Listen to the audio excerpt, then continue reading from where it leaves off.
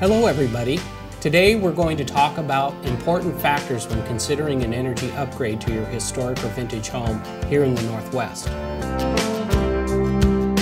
Are there any circumstances that you would not do anything to a historic home? Just let it be at the balance that it is. Is there any, can you speak to that? Yeah, I think there's sometimes it's client-based. I would think, it's always about budget a little bit too. And there also could be some things about a building that really lend itself well to kind of leaving it alone without some pretty aggressive changes. But I think all buildings, let's say we've got a building that's made it 80 years, I kind of think a retrofit, well done, might be a little bit expensive at the front side, but that's going to give it another 80-year life. I like that. A building that was beautifully redone and gives it its new lease on life. Maybe it's turned into a duplex or something else, but it always feels sad that if a building is sound, putting it in a landfill seems like a waste. And I think we can do those things. Today, the knowledge we have to fix and really do a great job with historic buildings is quite incredible. The East Coast has done an amazing job of looking at old brick width buildings, and the Europeans have done it as well. So you can go places in Europe and see where the brick is spalling and they're starting to replace older buildings. So we know how to do that. It just becomes, do I want to spend the money to do that? I would say the last decision there is energy.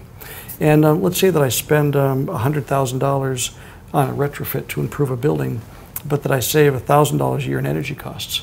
That's a pretty good return on investment, driven just by improved comfort, improved durability, and actually save on that investment. What type of changes do we make in a remodel that actually pay us back? Most of them we get back in comfort and enjoying it.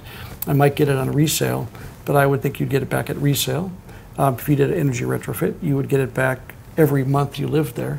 And I think those are nice reasons to improve and keep an older building in play. Are there modern materials, and this is what as you're talking, I'm thinking about this from the standpoint of contract, are there modern materials that out there that reduce the life of a home if they're not installed correctly, if they're not what's your take on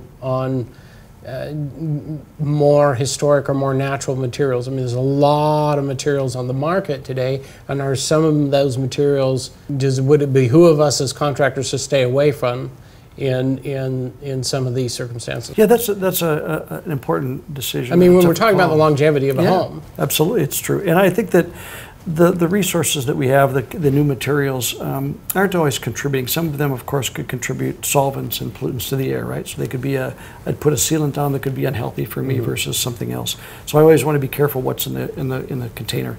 Vault organic compounds, for example, I could finish a new floor with a very high level of VOC products that would be really toxic to the installer, much less my family. So those would be newer materials that could put big old buildings at risk. But I would say looking at what you're trying to accomplish and the materials that can come into play, it always is better to do a little research in terms of its impact on environment, as also in the local marketplace.